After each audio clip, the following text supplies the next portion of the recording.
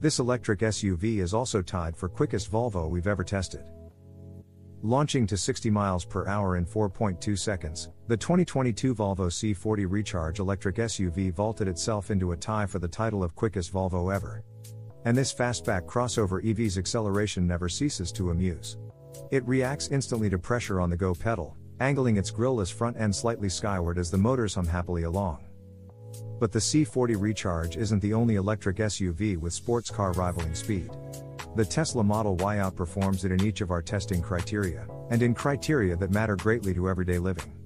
So why would the C40 Recharge be worth consideration in an expanding field of electric luxury SUVs? Simple, because it's cool. Volvo's second electric SUV, sort of. What is the C40, anyway? Begin with the Volvo XC40, which went on sale in the United States for 2019 and quickly climbed to the top of our subcompact luxury SUV rankings. For 2021, Volvo revealed the XC40 Recharge, a battery-powered version of the XC40 and the first of many all-electric vehicles due from the Swedish brand. Then, following fashionable trends, Volvo reworked its conventional SUV to wear a sleek fastback roofline. The result is the C40 Recharge. Fundamentally, the C40 Recharge and XC40 Recharge are the same machine. Both are based on Volvo's CMA architecture and feature a battery pack with 75 kWh of usable capacity beneath the floor. In each, a dual-motor AWD powertrain spins out an impressive 402 horsepower and 487 pounds-to-foot of torque. Although both recharge at a maximum of 150 kilowatts, the C40 ekes out a slight range advantage, scoring 226 miles instead of 223 in EPA certification.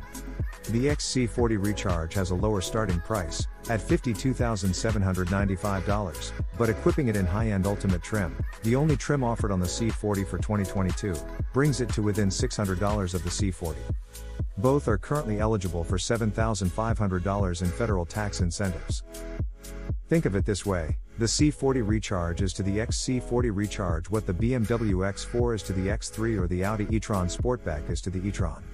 However, the XC40 can be had with either gasoline or electric power.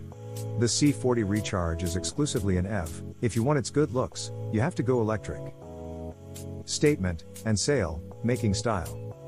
Indeed, design is a primary selling point for the C40, and starting with the XC40 could only mean great things for its voguish adaptation. The sleek greenhouse contrasts against chunky lower body panels, all hunkered down on aero-emphasizing 20-inch wheels. Its unique headlights and taillights perform an LED animation whenever it's locked or unlocked. Aerodynamic elements at the top and bottom of that raked rear glass add a touch of sportiness. Aesthetic allure persists inside the C40, which alters the XC40's attractive and functional cabin with a few key enhancements. That's not leather on the steering wheel or suede on the seats. The C40's materials are entirely animal-free, but they look and feel convincingly upscale. Our test car's cosmopolitan blue carpeting perfectly matched its exterior paint. An especially stylish detail is the trim panels, which are formed to resemble the topography of Sweden's Abisko National Park. At night, backlighting shines through them at varied brightnesses, creating an ambience quite unlike any other cars. As an artistic exercise, the C40 succeeds, standing out with its sculptural stance and delightful flourishes. Even better, it's really fun to drive. A very unassuming dragster. As stated above, the C40 is rapid. In acceleration testing it's essentially even with XC40 Recharge, hitting 60 miles per hour in 4.2 seconds, 100 miles per hour in 10.6 seconds, and the quarter mile in 12.8 seconds at 109.0 miles per hour.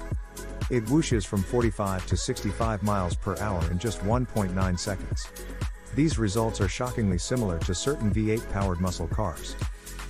Out and about, the C40's driver has a sensation of imperious power that belies the SUV's style-centric image. Its accelerator pedal is ultra-precise, letting you zip ahead instantly with just a few millimeters of foot movement. Some EVs dampen accelerator response for smoothness, but the C40 seemingly doesn't, giving it an extremely linear, almost raw feel.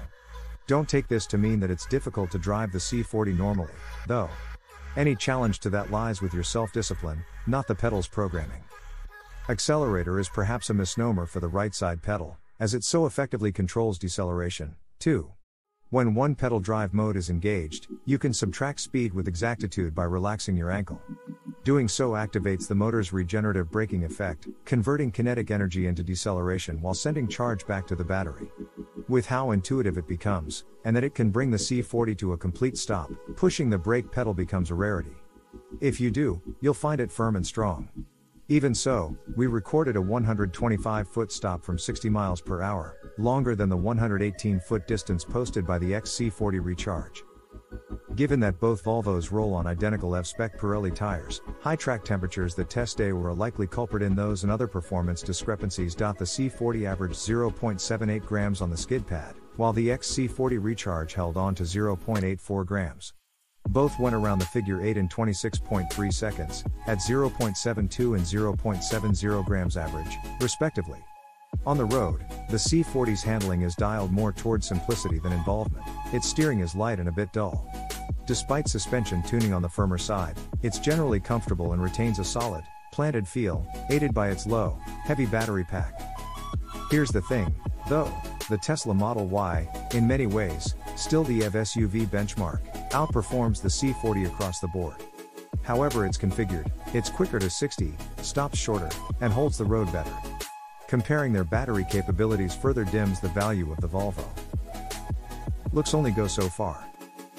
Even if you have the ability to charge at home, the C40's 226-mile range rating isn't competitive when you consider the Model Y long range can cover more than 100 additional miles.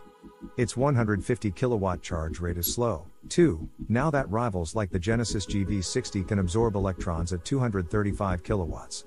These factors shouldn't deter you entirely, but carefully consider how you'll use this EV. Last year, Volvo was able to boost the C40 Recharge's range from 208 miles to 223 using only a software update, so it's possible that eventually even more miles could be coded in. Hopefully, other over-the-air updates will address the software bugs we experienced on our C40 test car. At different times, a tire pressure warning wouldn't reset, the backup camera wouldn't come on, and only the rear doors would unlock. There's also the matter of its Google-designed infotainment, which has useful functionality and voice recognition capabilities but doesn't react as quickly as other automakers' systems or your smartphone. The C40's hardware, that is to say its very shape, creates compromises, too. Maximum cargo capacity is 49.0 cubic feet, down from the C40 Recharge's 57.5 cubic foot measurement. Visibility through the raked rear window is more problematic, in that it's terrible. We're surprised that a company as safety-focused as Volvo would sign off on letting its customers drive with such a limited view of what's behind. The C40 is a perfect candidate for a digital rear-view mirror. At least the C40's standard blind spot monitoring works well, as do its other driver assist systems. Too cool to care. Finite differences in specs or our test data aren't what'll sell a person on the C40. The reason to choose this EV over any other, ones that go farther, carry more, or perform better, is because of the experience it delivers. Unlike some of its competitors, C40 is not a prosaic zero-emissions mobility appliance. With its great looks, funky interior, and frisky road manners, there's no getting bored of the C40.